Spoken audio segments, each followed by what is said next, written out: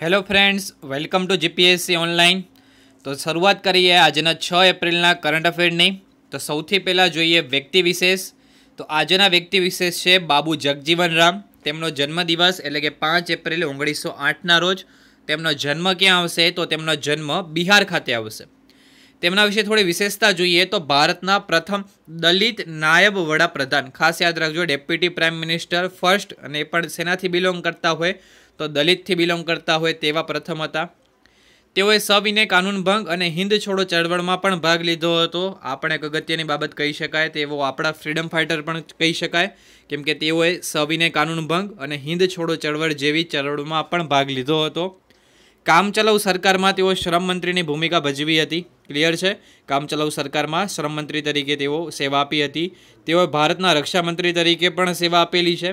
खास याद राखजो एमनुं समाधि स्थळ परीक्षामां एकवार पूछायेलुं छे के समता स्थळ ए नीचेनामांथी कया महानुभावनुं समाधि स्थळ छे? तो समता स्थळ ए बाबू जगजीवन रामनुं समाधि स्थळ छे। ओके, तो खास याद राखीए बाबू जगजीवन राम तेमनो जन्म 5 एप्रिल 1908 रोज। क्यां थयेल छे जन्म? तो बिहार खाते तेमनो जन्म थयेल छे। भारतना प्रथम दलित नायब वडाप्रधान छे। तेमणे कई कई चळवळमां भाग लीधो छे? तो तेमणे सविनय कानून भंग अने हिंद छोड़ो चळवळमां भाग लीधेलो छे। तेमणे कया कया मंत्री तरीके सेवा आपेली छे? तो तेमणे श्रम मंत्रीनी पण सेवा आपेली छे अने रक्षा मंत्री तरीके पण सेवा आपेली छे। अने बीजी बाबत खास याद राखशुं तेमनुं समाधि स्थळ तो समता स्थळ तरीके तेमनुं समाधि स्थळ जाणीतुं छे। ओके, हवे जोईए आजनो बीजो दिन विशेष। 5 एप्रिल नेशनल मेरीटाइम डे तरीके उजवाय छे, एटले के राष्ट्रीय वहाणवट्टा दिवस। खास याद राखशुं 5 एप्रिल ए कया दिवस तरीके उजवाय छे? तो 5 एप्रिल ए राष्ट्रीय वहाणवट्टा दिवस तरीके उजवाय छे। 5 एप्रिल 1919 रोज सिंधिया स्टील नेविगेशननुं जहाज MM लोवल्टी मुंबईथी लंडन जवा रवाना थयेल हतुं। आ 57मो नेशनल मेरीटाइम डे उजवायो। आ वखते कया नंबरनो उजवायो छे? 57मा नंबरनो उजवायो छे। थोड़ा फैक्ट्स जोई लईए। वर्ल्ड मेरीटाइम डे तो 24 सप्टेम्बर आवशे, एटले के विश्व वहाणवट्टा दिवस तो 24 सप्टेम्बर आवशे। हवे वहाणवट्टा एटले के समुद्र साथे संकळायेली बाबत छे, तो आपणे नेवी विषे थोड़ी माहिती मेळवीए।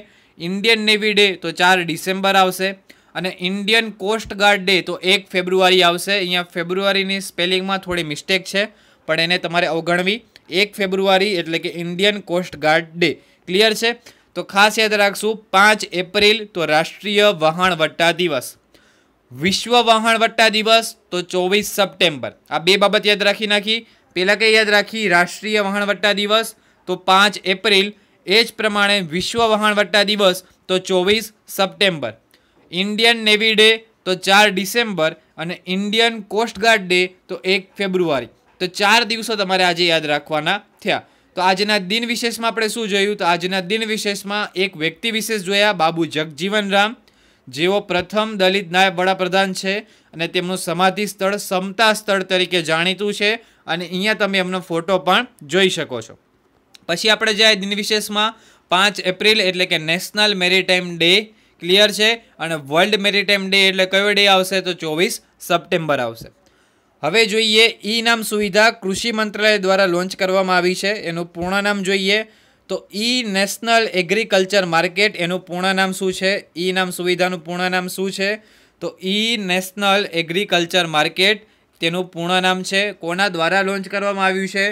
तो कृषि मंत्रालय द्वारा लॉन्च करवामां आवेलुं छे। कृषि मंत्रालये कृषि मार्केटिंग मजबूत करवा अने मार्केटमां भीड़ घटाडवाना उद्देशथी आ पगલું ભર્યું છે। आ सुविधा कोविड-19 सामे लड़वा माटे शरू करवामां आवेली छे। खास याद राखजो, कृषि मार्केटिंग मजबूत तो करवानी ज छे। आ उपरांत मार्केटमां भीड़ घटाडવાનો पण उद्देश्य छे, केम के आपणे सौ जाणीए छीए के कोविड-19 एटले के कोरोना वायरस सामे आपणे एकमात्र कई रीते लड़ी शकीए छीए? तो आपणे भीड़भाड़मां इकट्ठा ना थईए, घरे रहीए तो आपणे आनाथी सुरक्षित रही शकीए छीए। तो बस कंईक एवा हेतुथी ज मार्केटमां भीड़ घटे एना माटे ज ई नाम सुविधा लॉन्च करवामां आवी छे, के जेनुं पूर्ण नाम ई नेशनल एग्रीकल्चर मार्केट छे। शुं नाम छे पूर्ण? ई नेशनल एग्रीकल्चर मार्केट एनुं पूर्ण नाम छे। आ सुविधाथी खेडूतो पोतानी खेत पेदाशो देशमां गमे त्यां वेची शकशे अने FPO आधारित मॉड्यूल छे। FPO एटले शुं थशे? फार्मर प्रोसीजर ऑर्गेनाइजेशन एना आधारित आलू मॉडल है।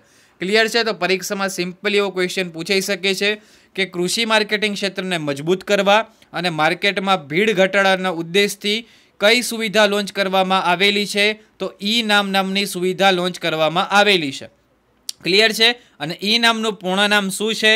तो ई नेशनल एग्रीकल्चर मार्केट ए ई नाम सुविधानुं पूर्ण नाम छे। नेक्स्ट न्यूज जोईए। स्वदेशी वेन्टिलेटर बनाववामां आव्युं छे। प्रोजेक्ट प्राण हेठळ बनाववामां आव्युं छे। खास मित्रों आवा प्रोजेक्ट याद राखजो, केम के परीक्षामां आवा प्रोजेक्ट्स वारंवार पूछाता होय छे। तो प्रोजेक्ट प्राण शुं छे? तो स्वदेशी वेन्टिलेटर बनाववा माटेनो प्रोजेक्ट छे प्रोजेक्ट प्राण। आ ventilator Indian institute of science Bengaluru एटले के IIT बेंगलोरना विद्यार्थीओ द्वारा बनाववामां आव्युं छे।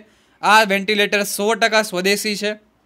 वर्तमानमां भारत स्विट्जरलेंडथी वेन्टिलेटर आयात करे छे। हालमां भारतमां 40,000 वेन्टिलेटर उपलब्ध छे। तमने ख्याल छे कि कोरोना वायरस सामेनी जंग लड़वा माटे वेन्टिलेटर खूब अगत्यनो भाग भजवे छे। जेटला वधारे वेन्टिलेटर हशे एटली ज सक्षमताथी आपणे कोरोना वायरसनो सामनो करी शकशुं।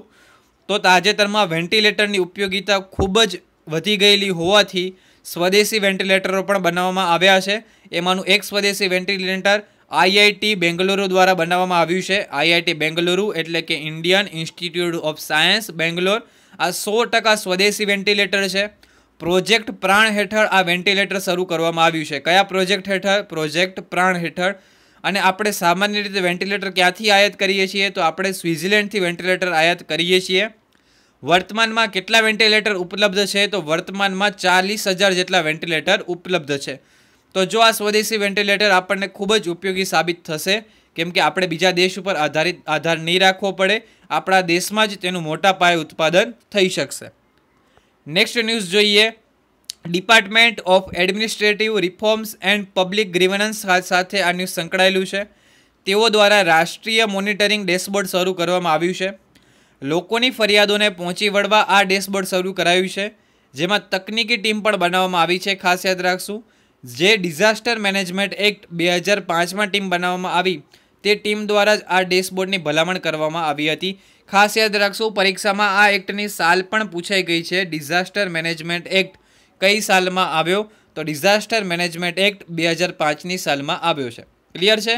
कोना द्वारा राष्ट्रीय मोनिटरिंग डेशबोर्ड शरू करवामां आव्युं छे?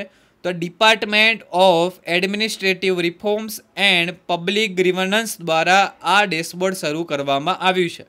शा माटे आ डेशबोर्ड शरू करवामां आव्युं छे? तो लोकोनी फरियादोने पहोंची वळवा आ डेशबोर्ड शरू करवामां आवेलुं छे। कया एक्ट हेठळनी आ टीमे डेशबोर्ड रजू कर्युं छे? तो डिઝાસ્ટર મેનેજમેન્ટ एक्ट 2005 साथे जे टीम संकळायेली हती ए टीम द्वारा आ डेशबोर्डनी भलामण करवामां आवी हती। क्लियर छे? ओके। नेक्स्ट जोईए व्हाट्सएप चेटबोट। आ चेटबोटमां फेक न्यूज़ फैलावनारनी ओळख थई शके छे। खास याद राखशो व्हाट्सएप ए फेक न्यूज़ फैलाववानुं खूब ज अगत्यनुं माध्यम बनी गयुं छे।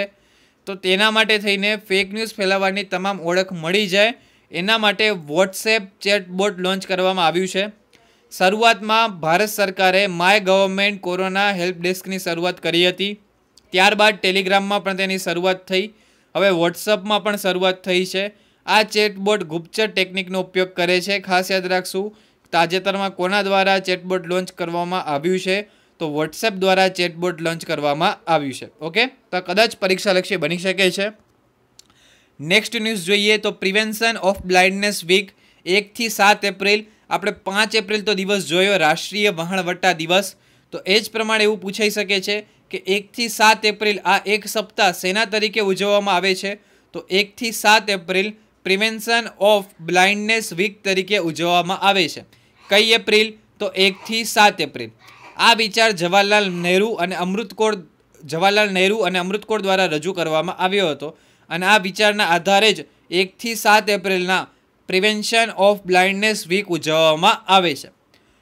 नेक्स्ट न्यूज़ जोईए। NTCP ना मानव संसाधन नियामक तरीके दिलीप कुमार पटेलने नियुक्ति करवामां आवी छे। तमे सौ कोई जाणो छो कि बिन सचिवालय क्लार्क जे बी परीक्षा होय तेमां नियुक्तिओ खास पूछाती होय छे। करंट अफेरमांथी पण नियुक्तिओ खूब ज अगत्यनी बनी रहे छे क्लास 3 ની परीक्षामां। वर्तमानमां आवी कोई खास नियुक्ति थती होय तो ते परीक्षालक्षी बनी रहे छे। तो आपणे खास याद राखशुं NTCP એટલે કે national thermal power corporation. National thermal power corporation NTCP એના દ્વારા કોની નિયુક્તિ કરવામાં આવી છે? તો માનવ સંસાધન નિયામક તરીકે દિલીપ કુમાર પટેલની નિયુક્તિ કરવામાં આવી છે. દિલીપ કુમાર પટેલની. NTCP એ ભારતની સૌથી મોટી વીજ કંપની છે, જેની સ્થાપના 1975માં થઈ હતી અને તેનું વડું મથક નવી દિલ્હી ખાતે આવેલું છે. ક્લિયર છે? એક તો તમારે NTCPનું પૂર્ણ નામ યાદ રાખવાનું છે. તો NTCPનું પૂર્ણ નામ શું થશે? National thermal power corporation. NTCP એટલે કે નેશનલ થર્મલ પાવર કોર્પોરેશન. એના માનવ સંસાધન નિયામક તરીકે દિલીપ કુમાર પટેલની નિમણૂક કરવામાં આવી છે. ક્લિયર છે? હવે જોઈએ નેક્સ્ટ ન્યૂઝ.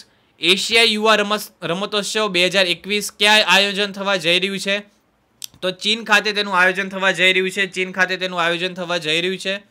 આ રમોત્સવનું આયોજન ઓલિમ્પિક કાઉન્સિલ ઓફ એશિયા દ્વારા થવા જઈ રહ્યું છે. દર વર્ષે પણ તેના દ્વારા જ આયોજન થાય છે. દર 4 વર્ષે તેનું આયોજન થાય છે. 2017થી એશિયાઈ યુવા રમોત્સવનું આયોજન થવા છેલ્લું આયોજન 2017માં થયું હતું અને હવે 2021માં થવા જઈ રહ્યું છે અને 2025માં ઉઝબેકિસ્તાનમાં તે યોજાશે. ક્લિયર છે? ઓકે, તો જોઈએ નેક્સ્ટ ન્યૂઝ. કોરોના વાયરસના કારણે ભારત અને ભારતના રાજ્યો દ્વારા વિવિધ પ્રકારની એપ્સ લોન્ચ થઈ છે. તો પરીક્ષામાં કદાચ તમારો 1 માર્ક અહીંયાથી આવી પણ શકે છે અને જો કદાચ તમે કન્ફ્યુઝ થઈ જાઓ તો 1 માર્ક અહીંયાથી તમારો કટ પણ થઈ શકે છે. તો બાબત ખાસ યાદ રાખશું. આરોગ્ય સેતુ તો ભારત સરકાર દ્વારા, કોરોના કવચ તો પણ ભારત સરકાર દ્વારા. આ બે બાબત આપણે યાદ રાખશું. આરોગ્ય સેતુ અને કોરોના કવચ તો ભારત સરકાર દ્વારા. ટેસ્ટ યોર સેલ્ફ ગોવા તો તમે અહીંયા નામમાં જ ગોવા જોઈ શકો છો એટલે ગોવા દ્વારા આવશે. COVID-19 ક્વોરન્ટાઇન મોનિટર તો તમિલનાડુ દ્વારા. આ ખાસ યાદ રાખશું. COVID-19 ક્વોરન્ટાઇન મોનિટર તો તમિલનાડુ દ્વારા. પછી નેક્સ્ટ જોઈએ મહાકવચ તો મહારાષ્ટ્ર દ્વારા. ક્વોરન્ટાઇન વોચ તો કર્ણાટક દ્વારા અને કોવા પંજાબ તો પંજાબ દ્વારા. ક્લિયર છે? તો આ પ્રમાણે આપણે આટલી એપ્સ તો ખાસ યાદ રાખશું. ભારત સરકાર દ્વારા કેટલી લોન્ચ કરવામાં આવી છે? ગોવા દ્વારા કેટલી? તમિલનાડુ દ્વારા, મહારાષ્ટ્ર, કર્ણાટક અને પંજાબ દ્વારા. ક્લિયર છે? ઓકે, તો આજના કરંટ અફેર ઉપરથી આજની ક્વિઝ જોઈએ. સૌથી પહેલો ક્વેશ્ચન છે, નીચેનામાંથી કોણ કામ ચલાઉ સરકારમાં શ્રમ મંત્રી હતા? બીજો ક્વેશ્ચન છે, નેશનલ મેરીટાઈમ ડે ક્યારે ઉજવવામાં આવે છે? ત્રીજો ક્વેશ્ચન છે, તાજેતરમાં કયા પ્રોજેક્ટ હેઠળ સ્વદેશી વેન્ટિલેટર બનાવવામાં આવ્યા છે અને કોના દ્વારા બનાવવામાં આવે છે? તમારો ક્વેશ્ચન એ છે કે કોના દ્વારા બનાવવામાં આવ્યા છે. નેક્સ્ટ ક્વેશ્ચન આવશે. અહીંયા થોડી ભૂલ થઈ ગઈ છે ટાઈપિંગમાં. અહીંયા IIT તમારે ધ્યાનમાં લેવાનું છે. દરેકમાં IIT ધ્યાનમાં લખજો. IIT. ચોથો ક્વેશ્ચન છે, પ્રિવેન્શન ઓફ બ્લાઇન્ડનેસ વીક ક્યારે ઉજવવામાં આવે છે? પાંચમો ક્વેશ્ચન છે, એશિયાઈ યુવા રમતોત્સવ 2021નું આયોજન ક્યાં થવા જઈ રહ્યું છે? જો તમે મિત્રો કરંટ અફેર સિવાય એક્સ્ટ્રા કરંટ અફેરની ક્વિઝ આપવા માંગો છો તો તમે CA બાય બકુલમાં જોડાઈ જજો. કરંટ અફેરની ડીપલી ક્વિઝ આની અંદર ડેલી લેવામાં આવે છે. ડેલી 15 થી 20 પ્રશ્નોની ક્વિઝ લેવામાં આવે છે. તો તમે વધારે પડતી કરંટ અફેરની તૈયારી કરવા માગતા હો તો ટેલિગ્રામમાં જઈને તમે CA બાય બકુલ આ રીતે ગ્રુપ સર્ચ કરજો અને આ ગ્રુપમાં જોડાઈ જજો. તો તમને કરંટ અફેરની ડેલી બેઝિસ ઉપર ડીપલી ક્વિઝ મળશે. બીજું, ઘણા મિત્રો બંધારણના વિડીયોનું પૂછતા હોય છે તો તમામ મિત્રોને જણાવવાનું કે બંધારણના વિડીયો 100% આવશે, પણ જ્યારે સામાન્ય પરિસ્થિતિ થઈ જાય ત્યારે, એટલે કે લોકડાઉનની પરિસ્થિતિ પૂર્ણ થાય ત્યારે બંધારણના વિડીયોની ફરી પાછી આપણે શરૂઆત કરી દઈશું. ઓકે, તો મળશું ત્યાં સુધી નવા વિડીયો સાથે. ત્યાં સુધી જય હિન્દ, જય ભારત.